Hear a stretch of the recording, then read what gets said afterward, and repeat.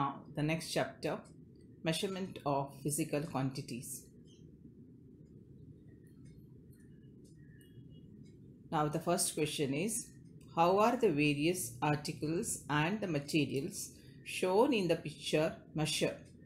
Now, you can see in the pictures given below, here the first, this brinjals, they are measured in grams when you go to the market. Then the length of the thread is measured in meters. Then the vegetables here, it is also measured in grams. Then the milk in a glass is measured in liter. The gold is measured in grams or milligrams. And the length of the cloth, it is measured in terms of meters. So now let us see, what do you mean by the physical quantity?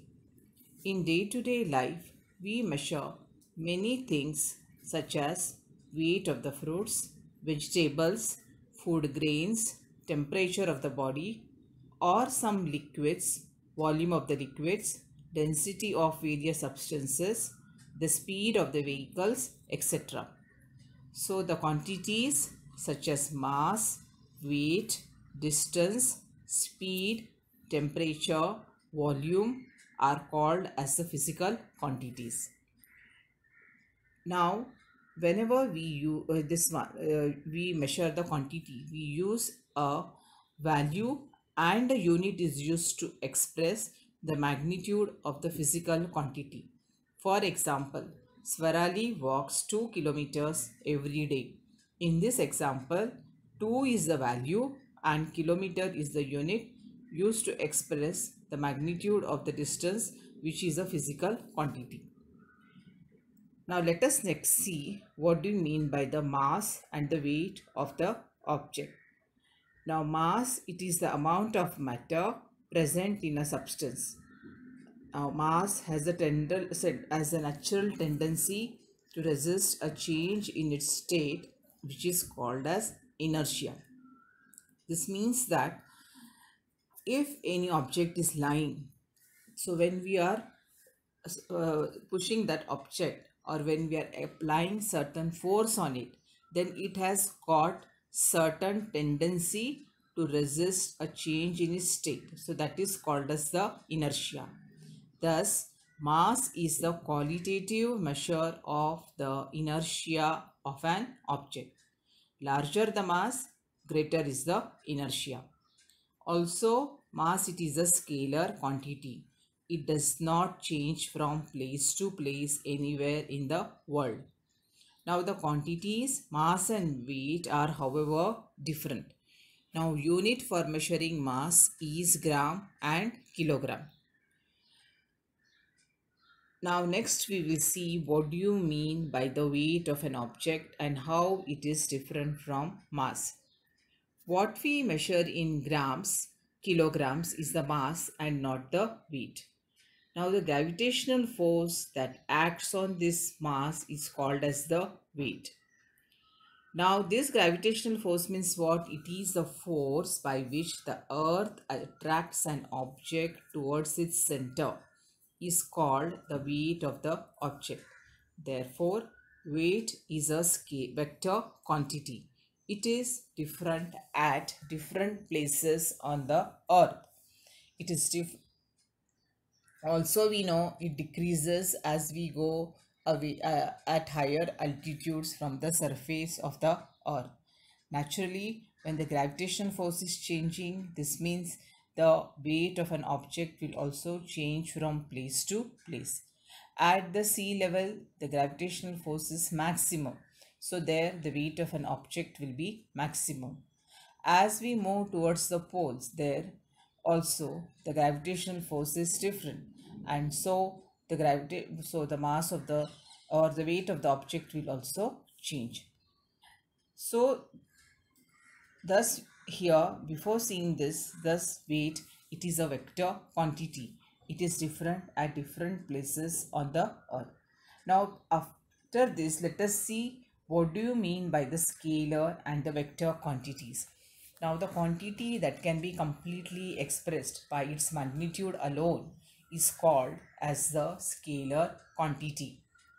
For example, only magnitude, that is the value with the unit, is used to express quantities such as length, breadth, area, mass, temperature, density, time, work, etc. Thus, length of the tunnel is 2 kilometers, means 2 is the value and kilometer is the unit. Fever is 101 degree Fahrenheit, means 101 is the value and Fahrenheit is the unit. So these only value and the unit is used for measuring the, or for expressing the quantities. So such quantities, they are called as the scalar quantities. Now the vector quantities, the quantity that is expressed completely only when magnitude and direction are both given, is called a vector quantity. Now displacement, velocity are vector quantities because they have the value, magnitude as well as direction. For example, the displacement of 20 kilometers towards the north, or displacement of 10 kilometers towards the east. So north, east, this gives you the direction. So and 20 kilometers, it gives you the magnitude of displacement. So the displacement, it is a vector quantity. Then the aeroplane flying at a height of 500 kilometers per hour towards Mumbai. So 500 kilometer per hour, this is a magnitude, and towards Mumbai, it is the direction. So displacement, velocity, these are the vector quantities. Now next we will see, why would be the weight of an object be maximum at the poles and minimum at the equator. Now the gravitational force at the poles is maximum at the poles and minimum at the equator. So the weight is maximum at the poles and minimum at the equator. Now why is the weight of an object at high altitude less than the weight at the sea level? Again the same reason we can write, gravitational force at high altitude is less than that at the sea level. So naturally the weight of an object at high altitude is less than that at the sea level.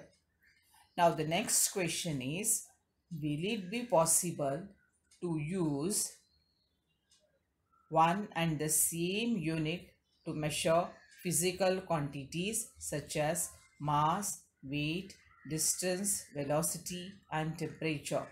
No, same unit cannot be used to measure the different physical quantities. Different physical quantities will have different units. In everyday affairs, we measure many physical quantities. As these physical quantities, they are different from each other, their units of measurement will also be different. Now next we have to see here, see there in this bracket, this box, do you know? Now our body has weight because of the gravitational force of the earth. Now gravitational force of the moon being less, our weight will turn out to be less there. Now the gravitational force on the surface of the moon, it is just 1/6 of the gravitational force on the surface of the earth. This means if the man weighs 60 kg on the surface of the earth, then 1/6 of 60 is 10 kg. He will weigh only 10 kg on the surface of the moon. If you had visited the Nehru Planetarium, there you can see your weight on different planets and on the moon. That way those weighing machines are calibrated. So there, as the different planets and the moon have got different gravitational force, your weight will also change on the different places. Now next we will see here, what do you mean by the standardized measurements. Now take a ball of string. Let one student from the class measure 4 handspans of the string and cut it there. Let each of the other students in the class be asked to cut 4 handspans of the string 2. Now hold all the pieces together by one end. You will see that all these different strings cut out of length 4 spans by different students will be different, because the length of the hand span of the different students is different. Naturally, the 4 hand spans length of the different students will be different, and so we can say from this that handspan cannot be a unit for measuring the length of the string. Now measure the length of the bench by means of the span of your hand, and ask your friends also to do the same. Did each of them obtain the same measure? You will see that no, it's different. All the students, they are of different sizes, so their hand span length are also different. Naturally, the length of the hand span will be different. So this means that standardized measures are required for measuring things. So such measures are called as the standard units. Now standard units means meter, centimeter, kg, grams, then Fahrenheit, degree Celsius. All these are the different standard units which are seen all over the earth on anywhere in the world. So naturally, when we say 1 meter of the string means it will remain same all over the world. We have to measure some physical quantities accurately. To measure any quantity, we use the units specified for it. For example, meter, which is denoted by small m. This is the specified unit for measuring length. A certain distance has been accepted as the standard for 1 meter. Now, why is there a need for such standard unit? Because if the span of hand is accepted as the unit for measuring length, then with this unit we can measure length of the cloths as 2 handspans, 3 handspans, 4 handspans, depending upon the length of the handspan of the person who is measuring it. However, the length of the cloth measured by each one of us will come out to be different. That is why the handspan cannot be a standard unit for measuring length. Now here in the box you see here, prevailing systems of measurement. Now there are two prevailing systems of measurement, MKS system, and in MKS, M stands for meter, K for kilogram, and S for seconds. In this system, distance is measured in meter, mass in kilogram, and time in second. Now in CGS system, the distance is measured in centimeter, mass in grams, and time in seconds. So in this method, in the MKS system of measurement, distance, mass, and time are accepted as the fundamental quantities. These three quantities are used to measure all other quantities. Now this table is given here. So this table you can complete. Distance, mass is measured in MK system as kilogram and in CCS system as grams. Distance is measured as in terms of meters, and in CGS system it is centimeter. Time is same. S stands for second in CGS system as well as in the MK system. Now speed is given by the formula distance upon time. So in MK system, unit will be meter per second, and in CGS system it will be centimeter per second.